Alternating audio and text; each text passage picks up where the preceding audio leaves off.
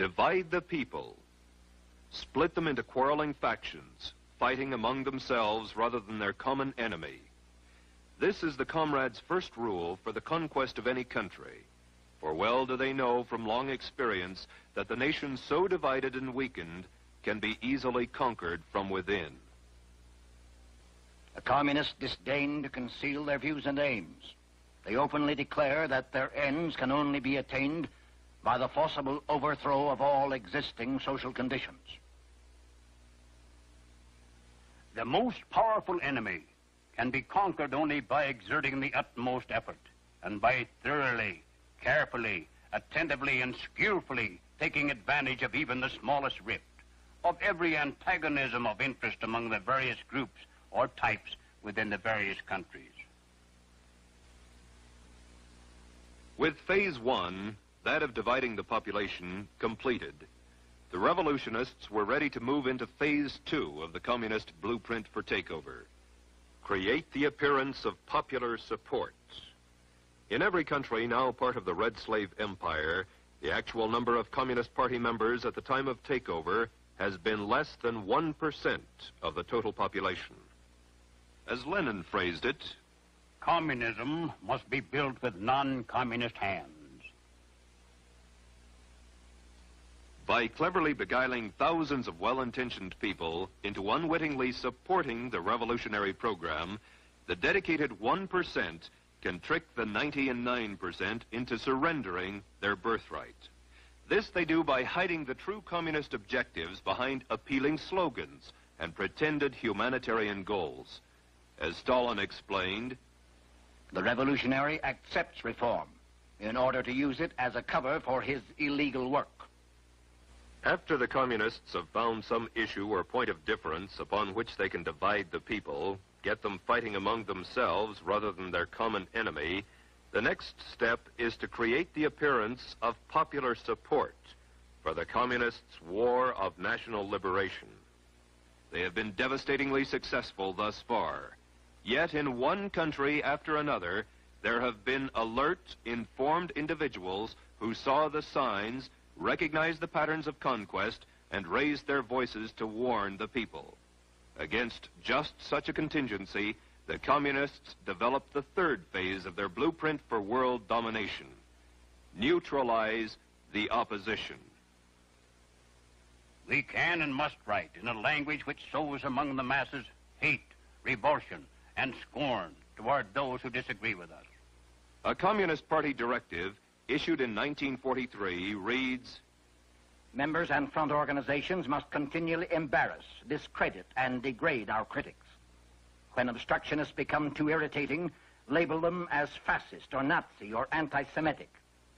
Constantly associate those who oppose us with those names which already have a bad smell.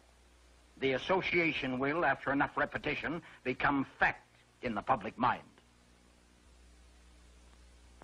The next step in the communist strategy is the most easily recognized, for it consists of the tactic of getting masses into motion, and thus precipitating mob violence.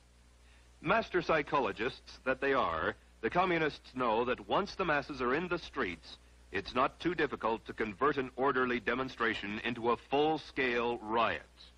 They know, too, that when rioting occurs, police and military forces of the government must move to restore law and order, and thus they have the first visible signs of revolution.